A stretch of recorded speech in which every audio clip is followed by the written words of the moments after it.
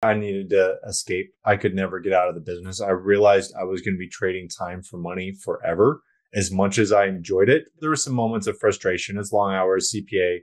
You can end up doing long hours all year round if you do it right, meaning you've got unlimited work, but that's not what I wanted to do. And I had to get out at some point if I wanted to make a meaningful change and be able to prioritize other things like my marriage. That's where I was able to step away, and that was helpful. Are you about to start a podcast or producing a podcast and tired of doing the editing yourself? We have produced over 1,000 daily shows, and the production team that I've created, they're now available to produce shows for you as well. We can do as little or as much as you need, from finding and communicating with guests, preparing introductions, to editing the audio and video. You will sound better, have a more professional presence, and be able to spend your time doing other valuable tasks on your business. Let me know you're interested by emailing me directly at whitney@lifebridgecapital.com. This is your daily real estate syndication show. I'm your host, Whitney Sewell. I am so thankful you have chosen to listen again today, and I hope that you will continue to listen. Hope you have liked and subscribed to the show. I'll be forever grateful for that and just your support. I hope you are learning a lot and your business is growing because of it. Well, today I have an exciting guest for you. We're actually doing a series of shows with this guest where, man, he is going to share many details with you that I know you're going to learn a lot from. So his name is Keith Blackborg. He worked as a CPA and reached financial freedom within 10 years due to success as an investor and tax strategist. Keith and his wife, Jessica, have experience with domestic and international investments, including residential and commercial real estate, lending, startups, and paper assets. Keith served as a director of acquisitions for a hedge fund that transacted the largest private sale of homes in U.S. history. Keith has so much experience. He has educated himself in so many ways, but he has a CPA background, tax strategist background. So you're going to hear a lot today about how he built that business, but also selling that business. Man, the things that come along with that. But over the next few days, you're going to hear some details from creating investment opportunities to managing those, to deal pipelines, to tax strategies that I bet you have not heard of before. So you're going to learn a lot from Keith. He has an amazing group that they mastermind together to learn about investing. Encourage you to look that up. He gives the details of that after each segment also. So please look him up. I know you're going to learn a lot. Thank you for tuning in. Again, I appreciate a like. I hope you've subscribed to the show on YouTube and you are learning a lot. Reach out if we can assist you, or if you have ideas for ways that we can improve the show. Have a blessed day. Keith, welcome to the show. I've heard so many great things about you and the community that you've built as well of investors. I mean, you've become somebody that's extremely knowledgeable in this space, and I'm wanting to learn from you. I know the guests are wanting to learn from you today and just your level of experience. And so give us, though, a little more about who Keith is, your background. I mean, you retired at age 32. So, I mean, we're wanting to dive into that. I know the listeners, they want to do the same if they're not older than that already. And so let's learn who Keith is. Sure. Thanks for that invite. Jumping right in. I grew up in California. My wife is originally from Honduras. We met in a Belgian salsa club, of all places, in Belgium. And so we just kind of traveled through Europe as part of studying abroad as part of that. And that's where we first connected. So after college, went to work for Deloitte, got the big fancy job, was a CPA.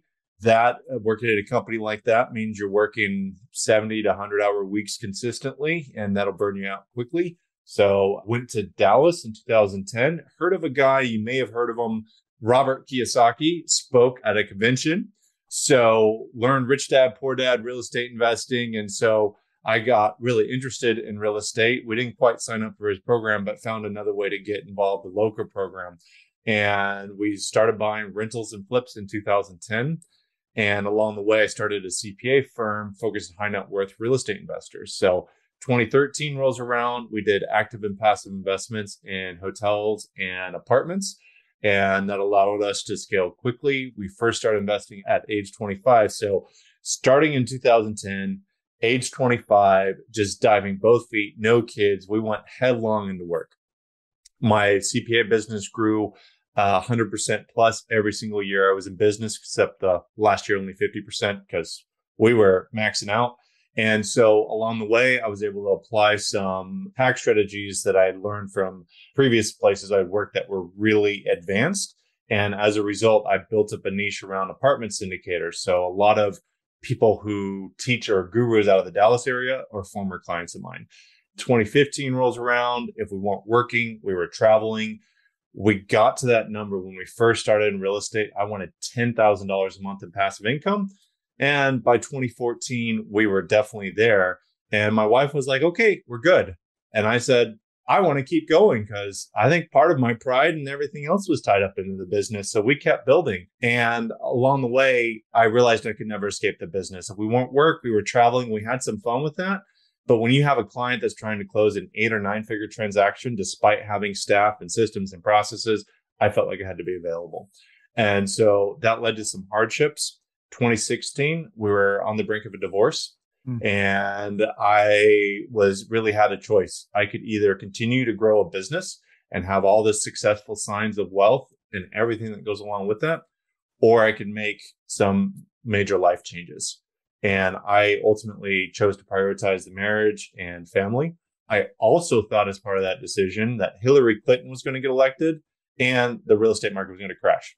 I was wrong, but we ended up selling out a lot of our stuff that year. And we went from there. We sold out. I put money with some of my best clients. I knew who the best performing syndicators were. And we just spent the next few years traveling the world.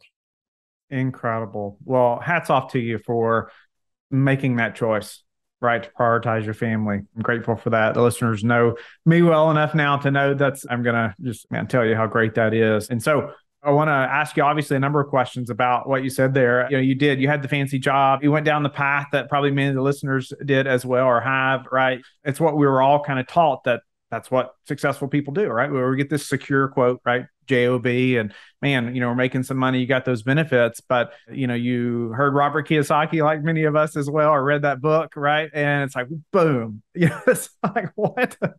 Like just change the way we thought about our income and our JOBs, to say the least. But okay, I want to dive in though a little bit there on you achieved 10K a month. That was your goal. And maybe you can break down a little more about what provided that 10K. What were the types of investing, and maybe would you suggest that now for the listener that's saying, hey, Keith, I would love to have 10K a month in passive income.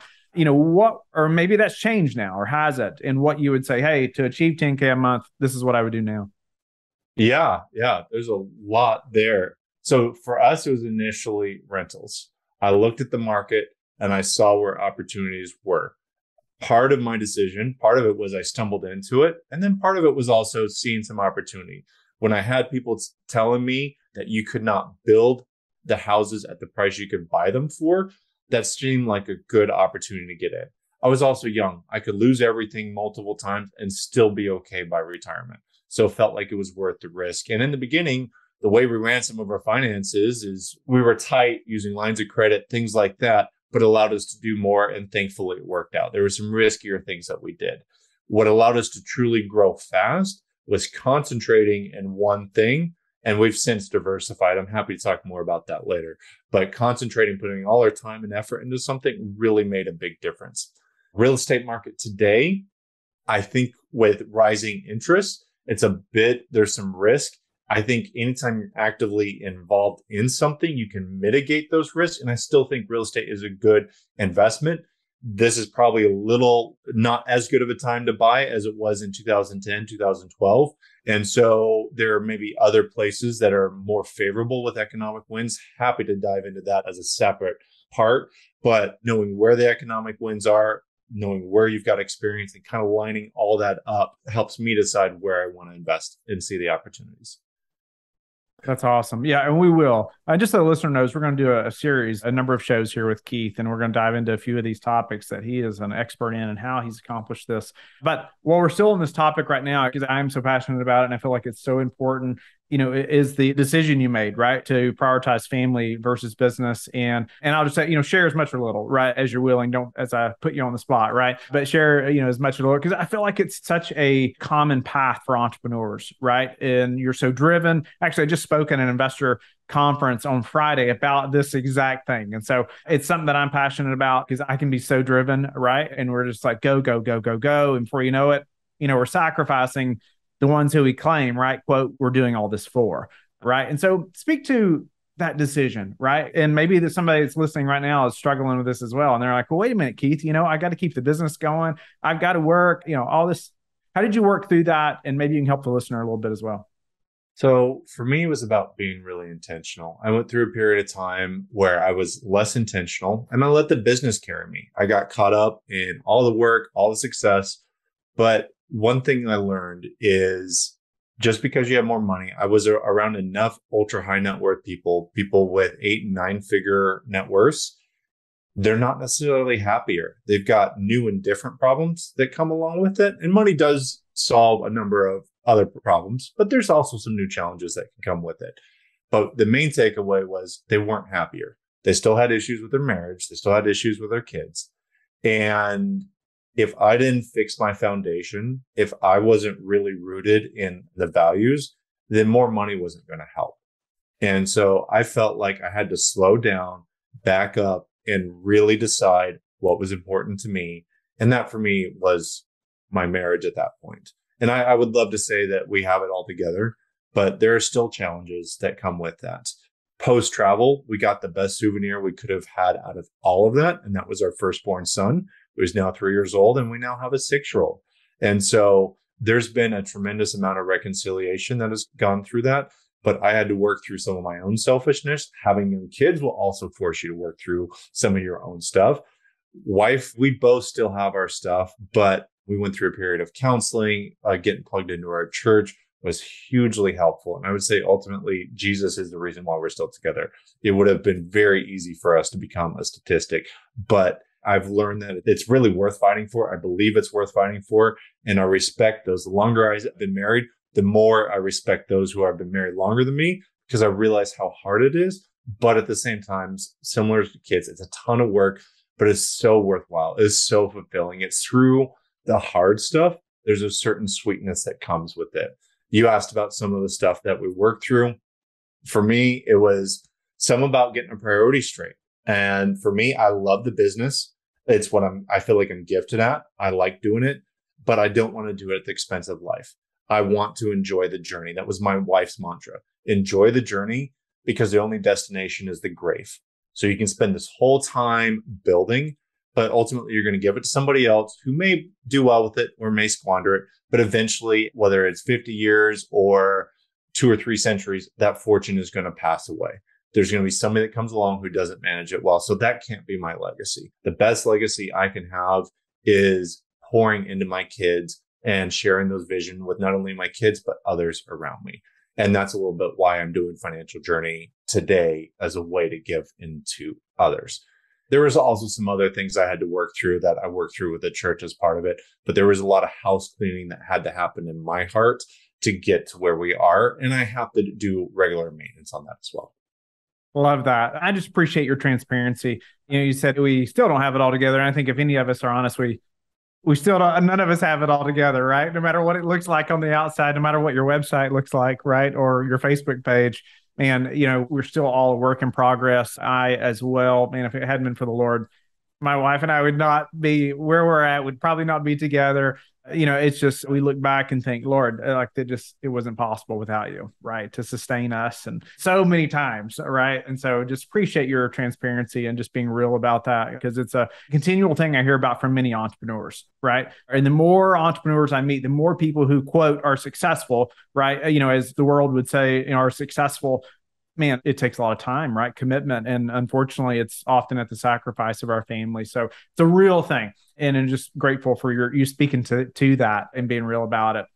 And so I also want, let's talk a little bit about, you CEO of wealth business, or even selling your business, right? I think through that a little bit. What did that look like to sell your business? And I'm sure that, there's maybe others that are listening right now who have a business and maybe it's not even in real estate as well, right? And they're wanting to get into real estate. Talk about that plan, or probably an emotional process of selling this thing you built, and just the exit strategy.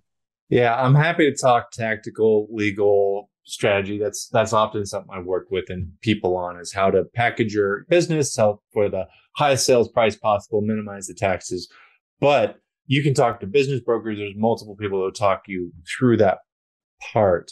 Very few will actually help you package it up and help with the tax consequences. But I really want to focus on more the emotional side. For me, I went from a business where I was overwhelmed, owned it, had employees, wanted to make sure the employees were taken care of. Really, it was my baby that I built with all sorts of things that I was very proud of. Ultimately, a buyer looks at it a little differently. They're usually primarily concerned with the financials and how much money it's going to make them, and less concerned about all the work or creativity you put into it. Usually a business is a representation of many hours of effort. And so it's something you've built. And so letting go with that also meant I had to part ways with some client relationships and vendors and other business partners, that people that I worked with in various ways. And that was hard for me. For me, I've realized, especially after the fact, a lot of my ego was tied up in the business. I would say before that, I didn't think I had much of an ego, but going from business sale, there was a transition period where I still had to help or stay on to make sure that the business transitioned well. But after that 6-ish month period expired, it was quiet. It was crickets. I had a very full bank account. I needed to invest it someplace, but I went from a ton of people needing me that I felt really respected by to nobody. And I didn't really know what to do with myself. And some might suggest you go in and you jump into the next thing. I suggest it's actually healthier to be okay with that stillness. Go do something. For us, we did some travel as part of that. Just get out and it was the first time in my life where I didn't have to work. I didn't have to do anything for an extended period of time. I was set for life. I was good. And so what do I do next? And so before I just jumped into building the next thing, we went on and really had to do some self-assessment, work with the Lord. What does God want us to do? What could we do? Do we even want to do something? And it was a couple of years before we even worked on anything significant. And there was a growing process that went through that we would never have gotten had we not done that. How did you know it was time to sell? The main reason for me was I needed to escape. I could never get out of the business. I realized I was going to be trading time for money forever.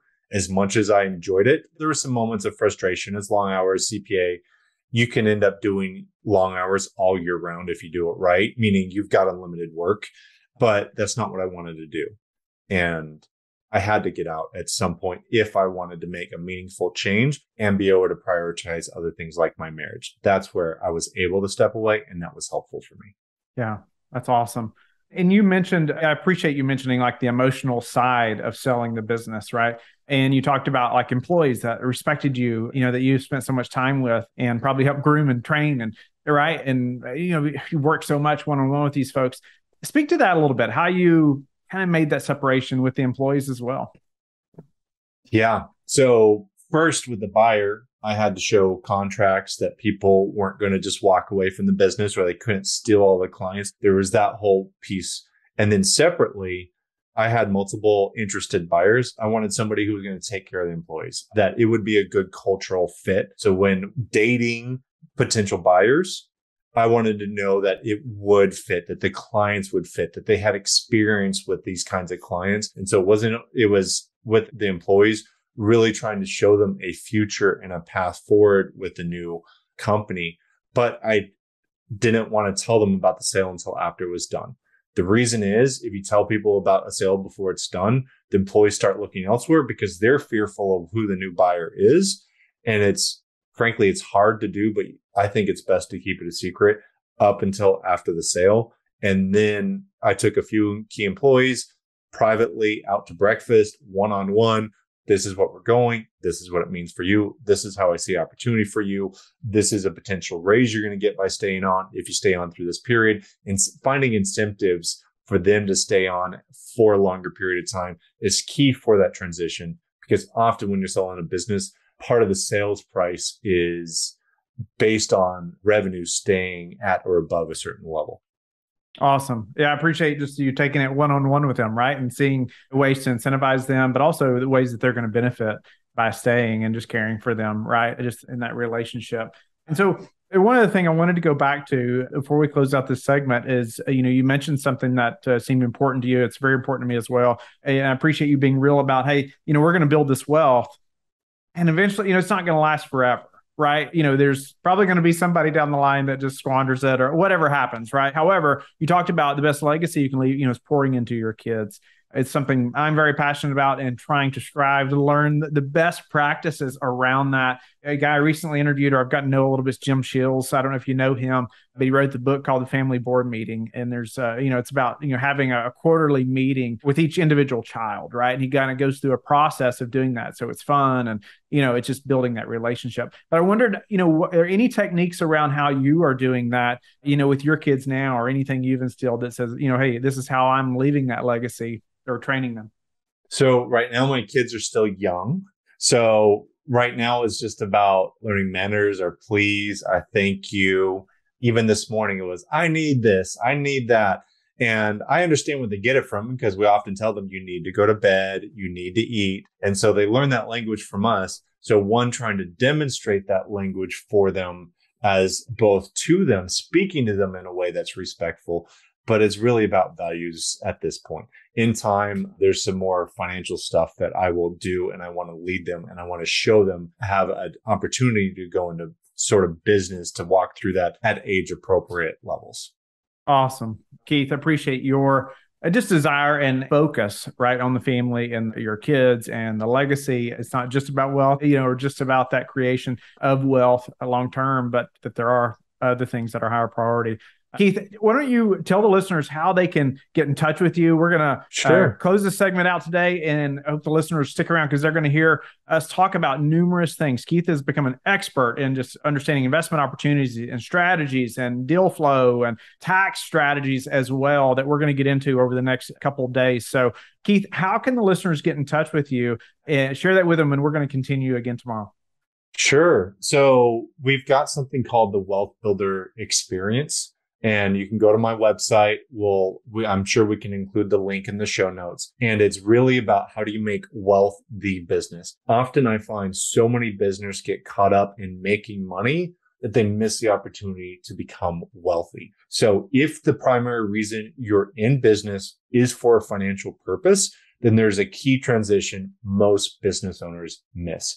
And that is making wealth the business. So along your way, some way through, probably in your 40s, late 30s, somewhere along there, after you've had that business, likely 5 to 10 years, you've got to start putting money into other assets and learning how to manage almost like your own family office. If people are familiar with that, I show people who have in that $3 to $70 million range, how to build their own family office. As part of that, how do you manage alternative investments into a cohesive portfolio where you find those great deals? And it's really about making wealth the business. There's a quick visual if you're okay with it. I'd love to share. Yeah, please. And making wealth the business, your work, your career, your business all feed up into initially growing that income. And then in time, how do we convert tax efficiently and intentionally those funds into assets? They can be your real estate, your stocks, your houses, whatever it is. And then lastly, you've got 3 different divisions. Your last division is your personal finances, your lifestyle, your fun, your giving.